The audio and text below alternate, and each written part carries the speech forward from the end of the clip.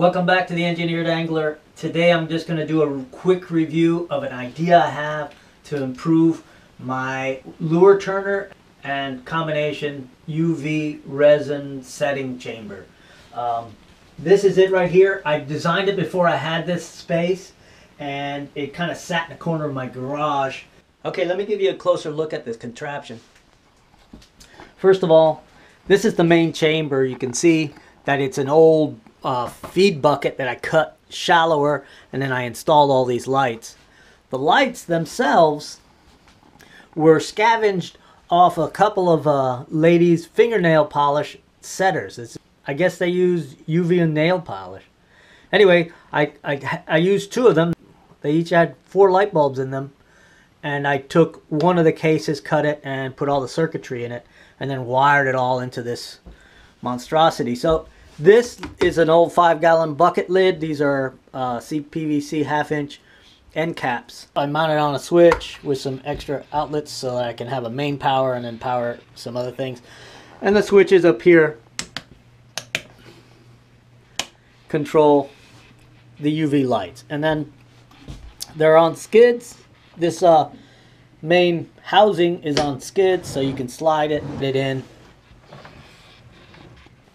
So when I designed it, I really wasn't too worried about space, but now it just eats up a chunk of space in here. It'll hold 10 lures, which is pretty good, but not as good as I really want it.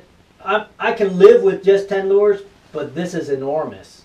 So I had an idea for a more compact design. So let me show you. I'll draw it up. Okay, let's just review really quickly what I want to try to accomplish. First, I want to try to maintain the same number of lures that I can cure and turn at one time.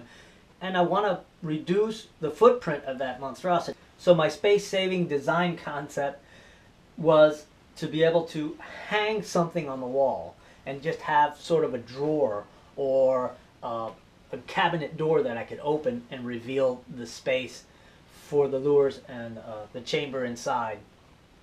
I started thinking about it. I could make it square, like maybe a big bread box, but I thought that seemed a little clunky and a little too space consuming. So I thought if I used a cylinder,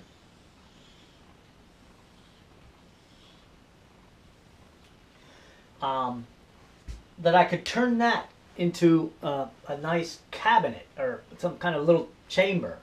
So what I would need to do is cut a door in it, right? So I might cut, I could cut the door somewhere in here and down here where when you opened it, it would look something like this. That portion of the cylinder would be hanging down, right? And then you would have the cylinder somewhere like that. This would be hinged with probably a little piano hinge, and then here I would have to have an end plate. Let's say student blue. Let's call that an end plate, and here as well.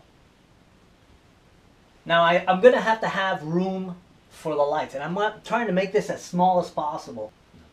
What I'm going to do is I'm going to have 6.5-inch discs on either side, and that will, I'll mount my my lure holders there. So it'll mimic that big 5-gallon drum lid, but be much smaller. So I've got a 6-inch disc going inside this 9-inch circle, but I need space to put those lights in the back. So I'm going to offset the disc so it's not on center. So if this is the center of this disc, I'm going to move it out so that my inner disc is just in just a little bit, maybe a 1/4 to a 1/2 inch, 3/8 of an inch, let's go. So that'll look like, if the center's right about here, that 6-inch disc will be something like that, but rounder. So you see on the inside here, I have plenty of room for those lights. And so that disc will be on the inside here.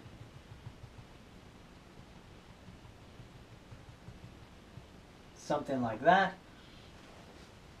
And then the lures will be placed evenly spaced around there, and I'll have 5.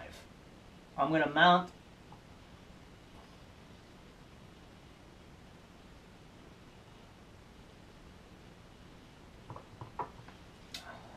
the motor on the outside, and it'll have a shaft going through, if you can imagine here, going through. So I'll have this shaft that goes all the way to the center of that disc and connects to the center of the disc I have on this side, which you'll just barely see the edge here. And this will also have its little cups that are out here. Right, so this is a little convoluted, but hopefully you're seeing what I'm trying to draw here. And then out here, I'm going to mount those. I'm running out of colors, but trying to keep it not too crazy, but it's getting crazy. All right, the plastic housings for those light fixtures will be mounted on the outside of this disc and protrude in. So there'll be 4. Very poorly drawn. There'll be 4 at every end. So here you'll see the light fixture come out. It's those tubes, and there'll be 4 of those.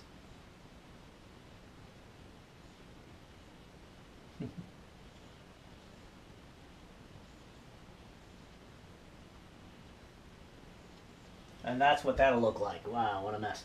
Anyway, at this point, it's pretty much all I need. I'll mount my switches either underneath or inside. I'm not quite sure yet. I'll have a handle here to help me open and close it. These end caps are going to be made out of plywood, and I've already got one of them cut. And I've got one marked already, and I'm going to take that to the bandsaw in a little bit. So the reason I have these dimensions is that I recently had my water softener fail. One of the major components of a water softener is a cylinder made out of fiberglass. I had to replace everything, so I'm recycling that cylinder, and I'm using those dimensions to make it work, since it's just too easy to go ahead and use this. Here's the bottom of the cylinder. You can see that's the inside, that's the outside. I cut it in half and cut it off the end of the cylinder. So let me show you the cylinder. So here's the cylinder. It's just a fiberglass cylinder. It's 9.5 inches, and I already cut it longwise so I could have the clamshell effect.